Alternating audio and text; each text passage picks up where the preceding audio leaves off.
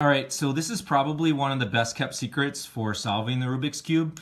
I almost considered not sharing this with you guys because it kind of takes the fun out of it, but I figured, I don't know, maybe you could use it to like get a date or impress your friends or something. So anyways, here goes. You can solve any Rubik's Cube starting in any position using just two moves, and you're just gonna repeat these moves over and over again. You're gonna turn the left side counterclockwise, and then you're gonna turn the top clockwise. So it looks like this. And you're just going to keep on repeating this sequence over and over again, and eventually the cube will start to sort of solve itself. You just keep going. Sometimes it takes a little longer than others.